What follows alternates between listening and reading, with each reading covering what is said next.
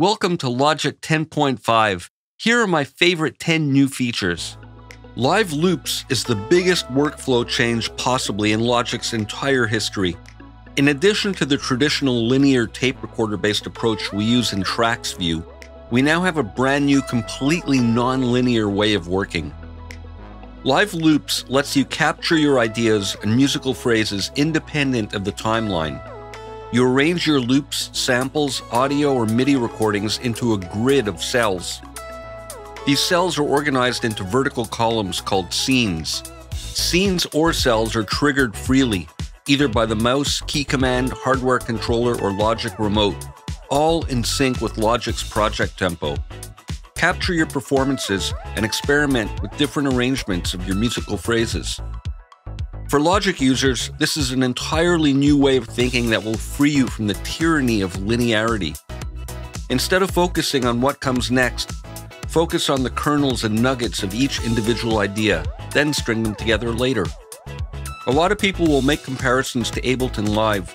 What's cool about Live Loops is that it lives right inside Logic, so you can use it side by side with the tracks area and your timeline.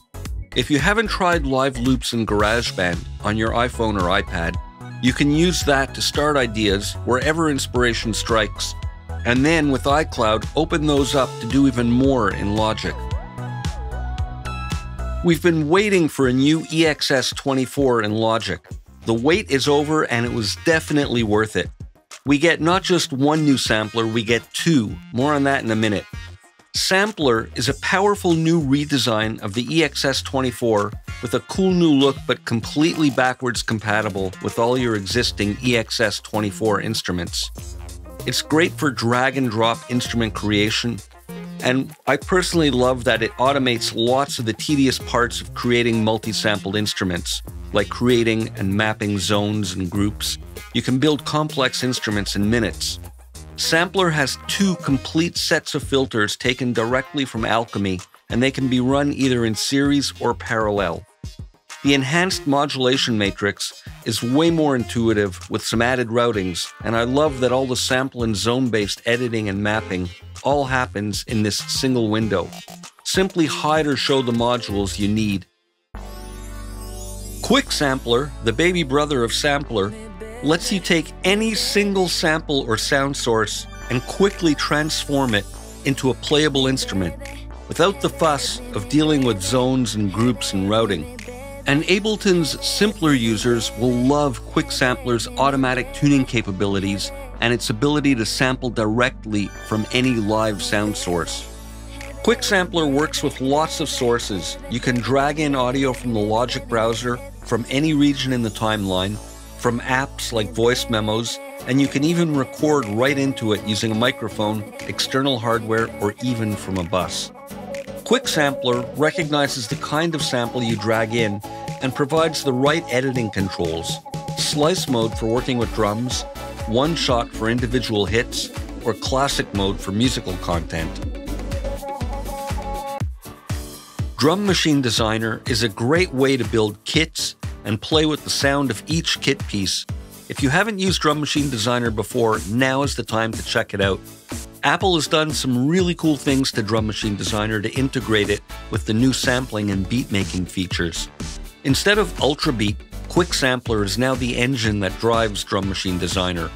In addition to the usual pad-based knobs that control the underlying plugins, we now have sample-level editing control over each pad. Every pad on Drum Machine Designer can have a different set of plugins on it. One of my favorite new features is the ability to remap the MIDI output of each pad so you can easily layer multiple pads to be triggered by the same note.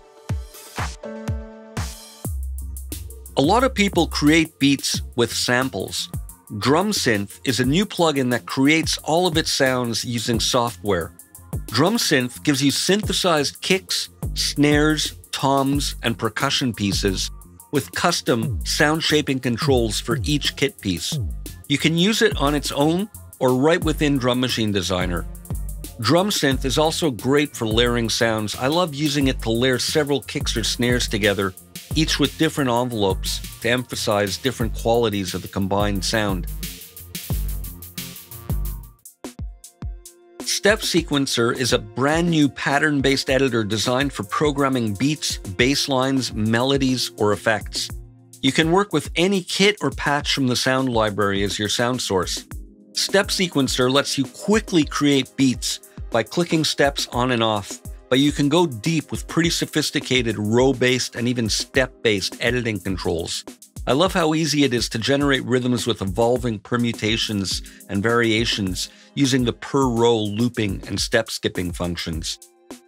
Step Sequencer comes with a collection of patterns to get you started creating beats or melodies. It works great with Drum Machine Designer. The Step Sequencer grid automatically adopts the same colors, icons, and names of the kit pieces. You can even use Step Sequencer patterns in your live loop grids.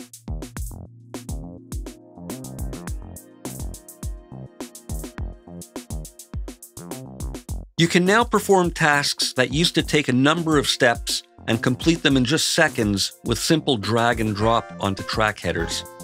For example, you can create a Drum Machine Designer kit or sampler instrument by dragging and dropping samples into the tracks area, then immediately start creating a Step Sequencer pattern and even move them directly into a live loops grid.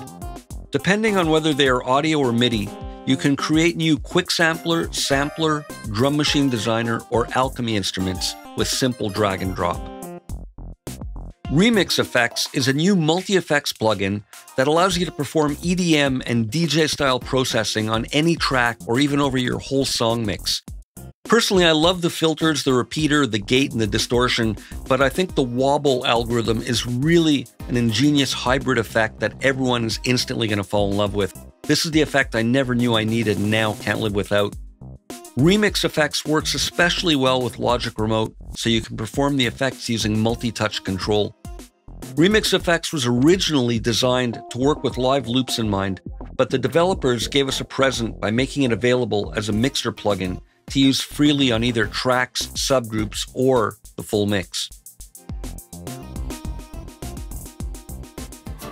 Logic Remote is a free app for your iPhone or iPad that pairs with your Mac and gives you tactile control over Logic. You can do tons of things with Logic Remote, like multi-touch mixing, playing instruments, operating your transport, keyboard shortcuts, and browsing sounds. But this new update really comes alive when you use it to perform and capture live loops and remix effects performances.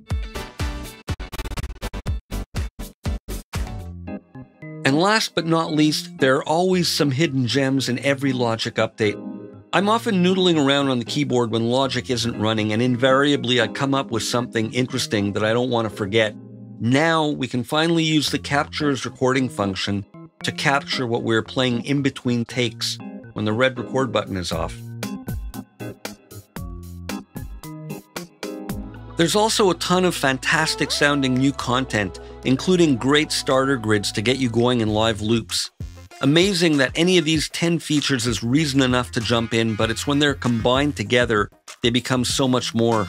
So run, don't walk to the Mac App Store. This is all free for current Logic Pro 10 users. And if you use FL Studio or Live, these may be some of the features you've been hoping for in Logic. And you can take them for a spin with the current 90-day free trial Apple is offering. And of course, these new features come along with everything else that already makes Logic a great choice for music production.